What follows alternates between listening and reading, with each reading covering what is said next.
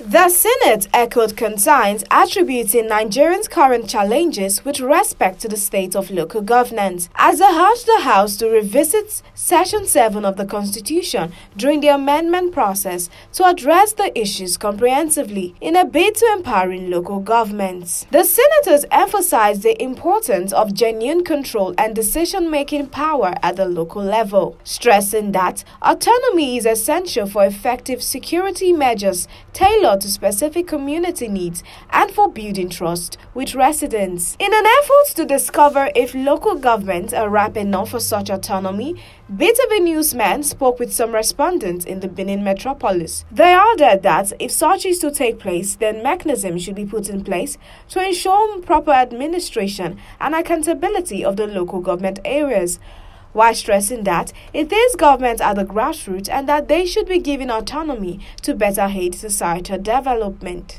Local government is ripe enough to get full autonomy, but if they get full autonomy, they should be also called to accountability, in the sense that there should be some checks mechanism, to see how the money budgeted to the local government is being expended by the different either the House of Assembly members and then senators representing that local government. Local government, they are ripe enough, because if you are talking about development in this country, it starts from the grassroots, which is the local government.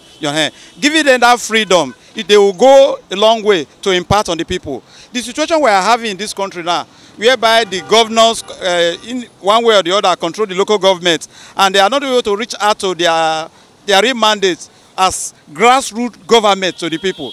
So giving them that freedom, they can be able to do enough substantially. Yes, the local government is ripe enough, because we have 3 tiers of government, and all of them are supposed to be independent with different structures. And I don't think it will happen any development. It will even enhance full development of the community and the society. In a contrary view, others stated that local governments are not ripe enough for self-autonomy, as it would breed ruckus in the system, especially with the misuse of security personnel during election season, adding that the local government still have so much to do in managing its policies and administration. They did it that way, there will be more crises, and because we don't even know how far the local government is, because they are not been working for so many years. So the government in Edo State, that they have been doing this, their local government issues. So they are not giving them this free hand to rework. So we don't even know if they've lived there now, how the chairman and the people will carry out these affairs and all these issues on ground. For me, it's not even ripe for autonomy to have their own police or any security outfit. You understand? Because they will abuse that privilege. The local government are mature to have an autonomy, but not in all areas. To the best of my knowledge, in the issue of security, no, they are not matured in that. A time will come, they will use them to do some certain thing in an election. The local government are mature for their own project. They should have autonomy to some certain area.